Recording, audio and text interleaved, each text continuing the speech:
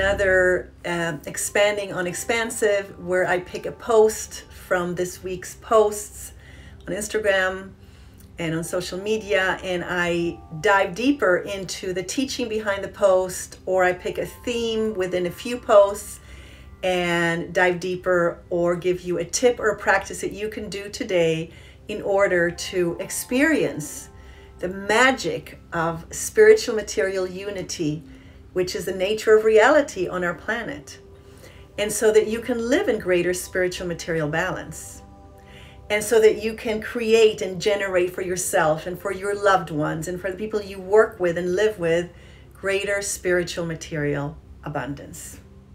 And when you do that, you build your resilience, your spiritual immunity, your emotional resilience, and we need it at this time. It's been a tough year for all of us, in different ways for different people, but it's been intense. And so intensity demands that we show up even more fully to this intensity, otherwise we go under. And so it's been intense to just rise to the intensity of the wave that came upon us unexpectedly this year. And a lot of good opportunities have come out of it. So it's been challenging, and there's been losses, and there's been opportunities that are going to begin more and more to flesh out as we go into 2021. And so why is it important that we live in spiritual material unity? Because what I posted today was expansive awareness is that the nature of reality is spiritual material unity. Why is that important that you know that? Well, I want to give you today the formula to spiritual fulfillment and material enjoyment in the holidays. And that's why it's important, because if the nature of reality is spiritual material unity, then you don't need to live a split life, have spiritual experiences on the weekends if you belong to some faith or your daily spiritual practice, or when you go on a retreat, which we haven't been able to do this past year much with COVID. And then you live the rest of your life as like material, it's like it's with no nourishment. The spiritual nourishes the material.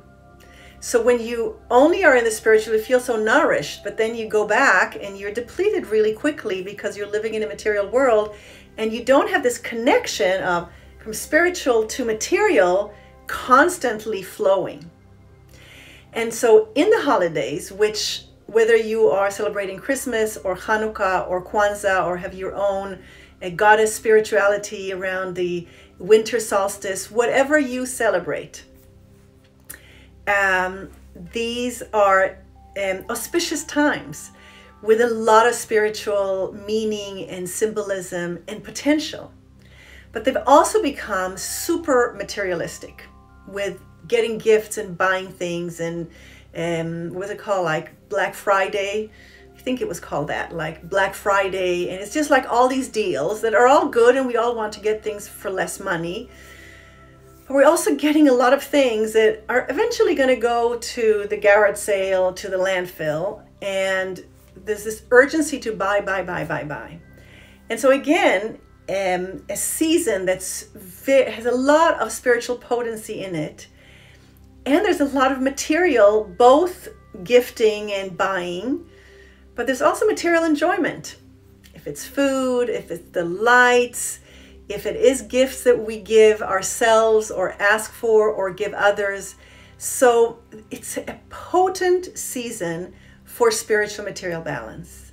Not by not having material things and not receiving gifts or giving gifts, but by imbuing our material gifts and our material experiences with spiritual value, so that we enjoy, so that when we taste a cake or eat a dish or receive a gift under the tree, there's joy in it because we are filled spiritually as well as materially. We're gratified materially and we're fulfilled spiritually. So the formula is super, super simple. Something spiritual, something material, and you have the unity. Okay, so that's what it looks like at the highest level. Now let me give you some examples of that. So for example, gift giving. Something spiritual is creative experience. If you tap into creativity in your gift giving, so that's the spiritual part, and you add to that, make your own gifts, that's the material expression of creativity, it sums up to joy, fun, and it's gratifying. So that's how you can use the formula for gift giving. Now, for example, let's do it for holiday foods, okay? So the spiritual part is celebrating traditions. Traditions, your personal family traditions, your ancestral traditions, your cultural. That is, you're taking the energy that came from your traditions and you're celebrating that. That's the spiritual aspect of it. Add to that the holiday foods. That's the material expression of the traditions and the energy of your ancestry and cultural experiences. Together, it combines to this unity and fulfillment, nourishment, enjoyment, and festivity. And I'll give you examples. So each one of these is a blog post on my website from last year. And so the the links are in the bio to all three of them, so you can actually read more what each one actually is about. And I have examples for each one, so that I'm not just giving you the formula, but I'm giving you ideas of what you could do with the formula. So for light, so light is the spiritual quality that you want to bring in. Gathering with loved ones is the material expression of the light. And together you have connection, belonging, meaning. You see, so basically, you're just elevating your perception of an experience. It's not, oh, well, the family's meeting. No, the family is connecting. So connection becomes the quality that you're paying attention to. Or you feel that you belong. So suddenly belonging is the quality. So you see, there's endless blogs that are going to tell you ideas of how to gather and what to eat and how to light a candle and what gifts to give. But what I'm adding to that is, if you choose the quality intentionally that you want to bring into a gathering or to a gift giving or to the food or to a ceremony with light, when you bring that intention in and you experience it, you are filling yourself with spiritual sustenance while you are sitting and having a meal with friends or family. Or we did Thanksgiving on Zoom with my book club. And so we created a festive meal, my spouse and I, and we had a festive meal and we had lights, but it was just my spouse and I, and it was Zoom, and our book club was on the other side on Zoom, and we shared the different foods that we ate. And so if you can't meet with people this year, it's okay. You can still do a lot around Zoom. And so that's the formula. And that's why it's so important when I say the nature of reality is spiritual material unity. It's not just some lofty idea. It's how it's your lens and it's your compass for creating spiritual fulfillment and material gratification, material enjoyment at the same time. So I'll give you examples, for example, for what you can do to in a gathering.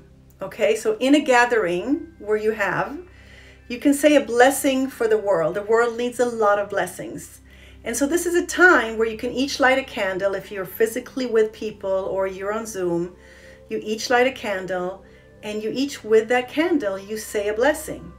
I bless the world with, or I bless this part of the world with. Or you can bless each other. Or you can do a candle project. Create your own candles from beeswax or whatever it is, and then light them. If you're celebrating Kwanzaa or Hanukkah and you have many nights, each one with an added candle, you can pick a topic and do a blessing for each night.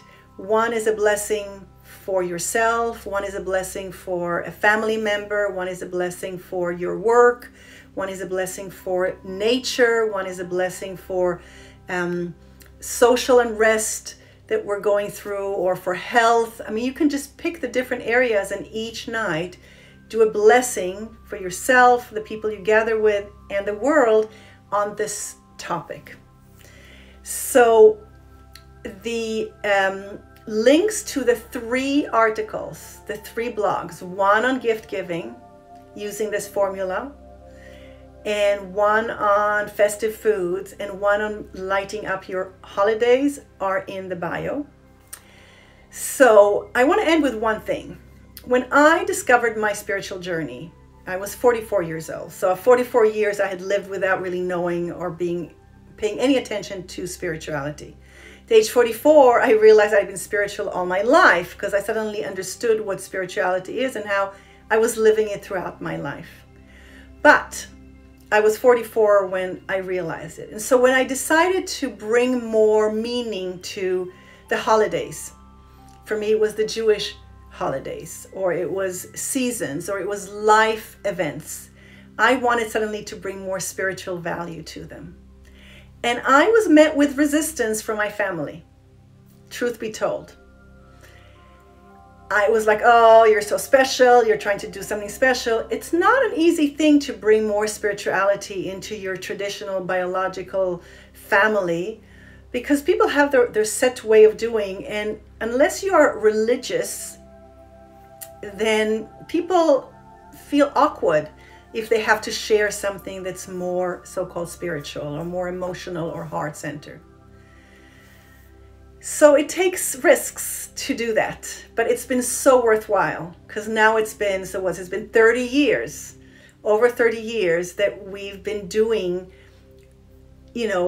life events, year events, and holidays with much more meaning, and I've passed it on to my children, and it gives me the spiritual fulfillment and the material enjoyment that I was longing for. And so I invite you to take these risks in your gift giving, in anything that has to do with lights and candles, and anything that has to do with gatherings and creating yummy foods for the holiday that nourish both your body and soul. So I leave you with that. I'll be back next week with another Expanding on Expansive. Don't go crazy with holiday shopping. And imbue your gifts with some spiritual quality so that that spiritual quality passes on to the person who receives it. And enjoy the month of December for all the light that it brings. And I'll see you next week again. Blessings. Bye.